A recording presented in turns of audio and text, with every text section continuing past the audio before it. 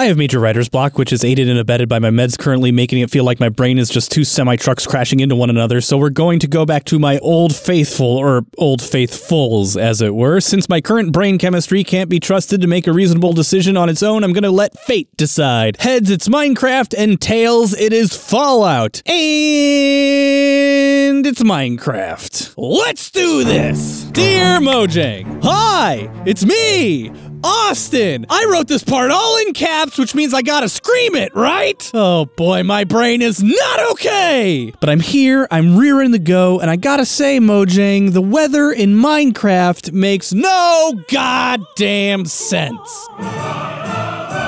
I first came upon this topic probably a million years ago, but most recently it was when I was starting another Minecraft game for what must be the 100th time. My goal this time around was to be as sustainable as possible. That means I wanted to only use resources that were renewable, like wood, trees, farming, breeding livestock, stuff like that. And I immediately failed this goal when I realized I needed cobblestone for an oven and then mined a few stone. Then, of course, I stumbled across a town and realized I could steal an oven and a bed from one of the huts, and so I did that instead. Then I cleaned them the hell out of everything they owned and scraped together enough iron to make the holy grail of tools in Minecraft, the humble bucket. Since I was in a snowy biome, all the water in the area was frozen and I needed to melt it in order to properly grow the crops I stole from the nearby village. So I stole some nearby lava and bada bing, bada boom, you got water, which means I got crops, which means I got potatoes, and then suddenly it began to snow. Beautiful, fluffy snowflakes falling from the sky, nothing like some cold thoughts running through my imagination while the baking 90-degree heat boils me from the inside out. Fun fact, my air conditioner died when it was 92 degrees outside, so that was fun. But then, what do I see off in the distance? Some plains! Grassy fields, rolling hills, beautiful pastures. But what was it missing? Snow! I had to check for myself in person, but nope! It was raining. Snow, rain, snow, rain, snow, rain, snow, rain, snow, rain, snow, rain, snow, rain, snow, rain, This weather, frankly, is impossible. Yes, impossible. This video game mechanic here, this video game thingy, this fake thing that we all know is fake and for fun is totally and completely impossible, and it's driving me up the wall. Whew, okay. Deep breaths here. I'm calm. Are you calm? We're all calm here. All right. Calmly, let's talk about why Minecraft worlds make no sense in the slightest. But first, we have to talk about biomes and how they are generated. Biomes.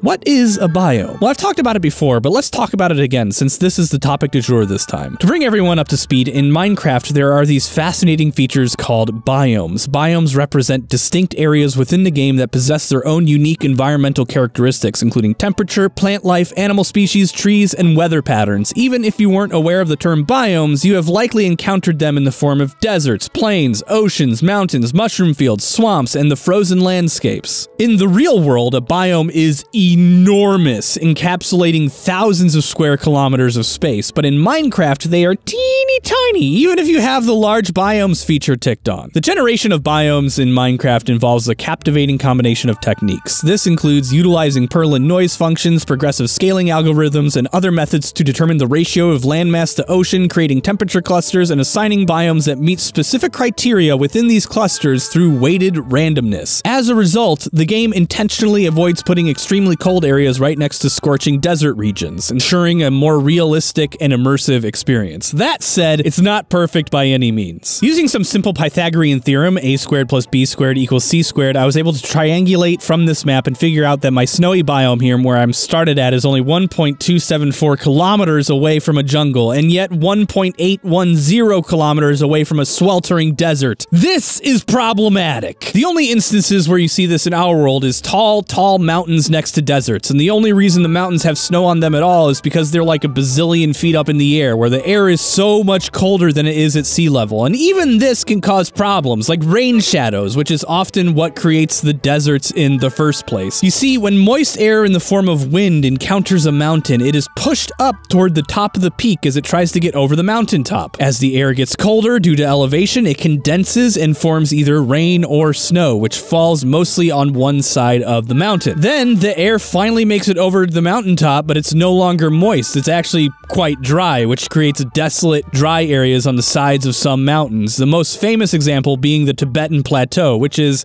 you guessed it, in Tibet, although it does cross into China as well. Now, before we talk about pressure, let's take a break from the pressures of life and YouTubing to talk about today's sponsor, Brilliant.org.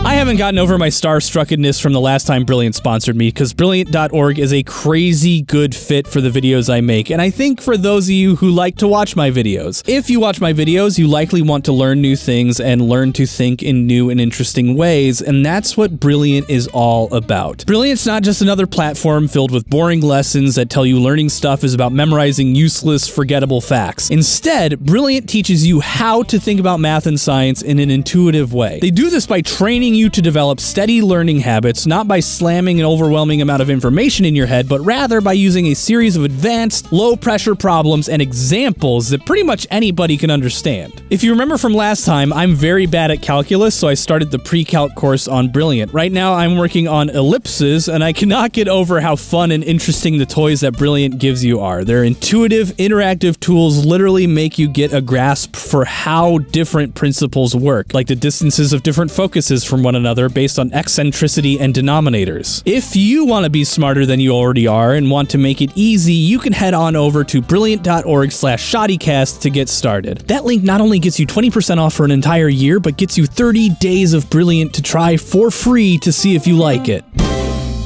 Now, where was I? Oh, right. Pressure. Okay, let's talk about air pressure. Here's some air. This air exerts pressure on everything around it because gravity is pulling it down towards the ground, kind of like how you exert pressure on your toilet seat while you sit there watching this video. It's because gravity is pulling you down into the toilet seat. If there was no gravity, there'd be no pressure. The air and you would simply just float away. And now at these temperatures, air looks like this, and the heat energy in them, which is essentially just kinetic energy stored in the molecules as tiny vibration, causes these molecules to bump into each other. As they bump into each other, they fly apart. The more heat they have, the more they vibrate, and the more they hit each other, and the more they fling apart. So they get further apart. As a result, there's actually less air in any given space when the air is hotter than it would be otherwise. It's not enough to impede your breathing or anything like that, but it's enough to create what's called pressure differentials, which was just what it says on the tin. Differences in pressure. We will get to that part in a bit, but here's the best part. Because the air is lighter, there's less of it pressing down on the ground and the air around it, meaning hot air has lower pressure than air at lower temperatures. And what happens when you cool the air down then? Well, the polycules,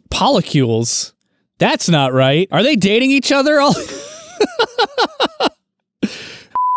Well, the particles are moving less quickly, are less likely to bump into each other, and bada bing, bada boom, as a result, they get closer together, like so. Maybe they are a polycule. What else does that mean? They get what? Denser. So if hot air is less dense and as a result has less pressure, what does that mean about cold air? What this actually means is that cold air is heavier, denser, and exerts, as a result, more pressure on the ground, on the air around it, everywhere. It also tends to sink closer to the ground, at least compared to hot air, since it is heavier by volume. Alright, so there's another property you gotta know about air, or rather temperature, but this affects the air too. It seeks equilibrium. If you put a cold thing on a hot thing, heat will leave the hot thing and go into the cold thing until they are both the same temperature. It's like putting a piece of ice in a skillet, except the same temperature here is hotter than water's vaporization point and it turns to steam. And ignore my dirty stove if it's dirty. I have no idea if it's dirty right now.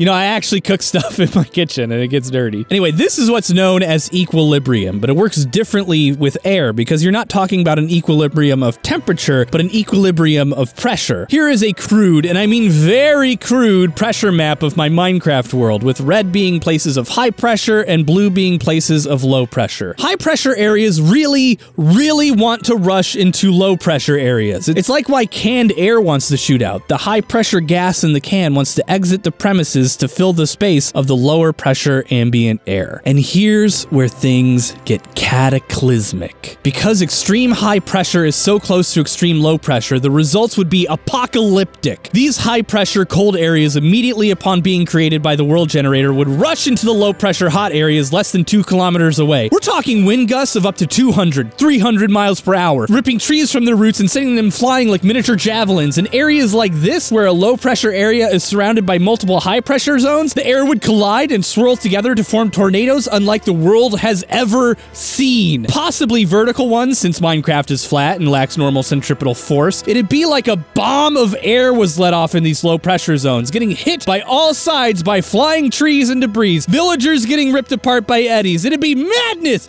chaos, catastrophe. And then calm. Serenity. Eventually, these high pressure and low pressure zones would equalize, find equilibrium, and eventually everything would be calm. And life would find a way to survive the initial onslaught of hellacious weather. But do not doubt me. Every single Minecraft world would be erupting with the force of several nuclear warheads upon creation as biomes across the entire map exploded into each other with the force of a sledgehammer. But a sledgehammer made out of wind. It's totally unrealistic. Bam! Suck on that, square block sort of Lego game about building stuff. You are totally unlike reality.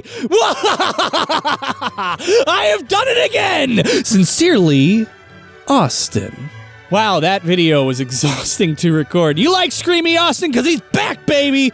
Oh my god, and he's tired after that. He's gonna have to take a nap. But before I take a nap, I have to thank my Patreon patrons who make this show possible.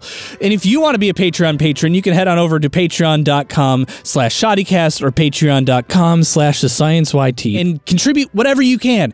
Any amount is helpful, seriously. And if you want this show to keep continuing, please go over to Patreon and be like these fine people who paid me extra money to say their names at the end of videos. I'm talking about M. Lopez, Dr. Vem, Ronald Coleman, Alan Hagers, EditAmTP, Marissa Resnick, Nick Patterson, and Loretta Mazer. If you guys are the real ones, and I will see you when I'm done doing Markiplier impersonations. Okay, bye!